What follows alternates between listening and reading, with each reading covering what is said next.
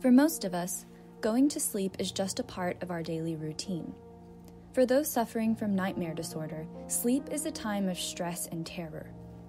About 2 to 6% of adults in the United States experience chronic nightmares. Frequent nightmares worsen both anxiety and depression and are particularly hard on populations that are already vulnerable, such as those with traumatic brain injuries or post-traumatic stress disorder. Some current therapies have been shown to work, like image rehearsal therapy, but they take a while to become effective.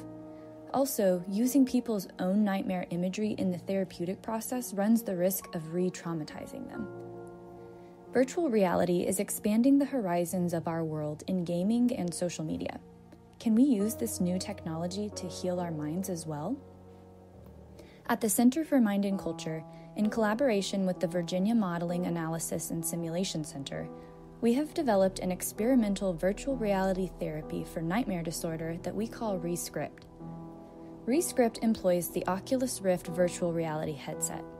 It enables participants to manipulate how upsetting, controlling, or forceful the images are. The headset places individuals within a virtual 3D environment. By moving the Rescript controls, users choose how to edit the image. This flexibility allows them to make a terrifying image less scary or change a violent image to one that is more peaceful.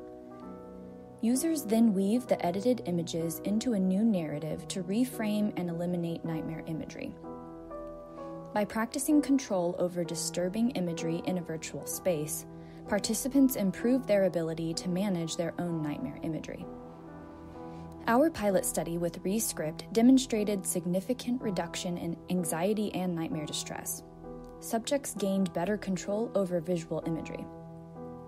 Using VR offers a faster, less risky approach to treating this frightening ailment. At the Center for Mind and Culture, we work with partners such as VMask to identify the healing potential of the newest and best technologies.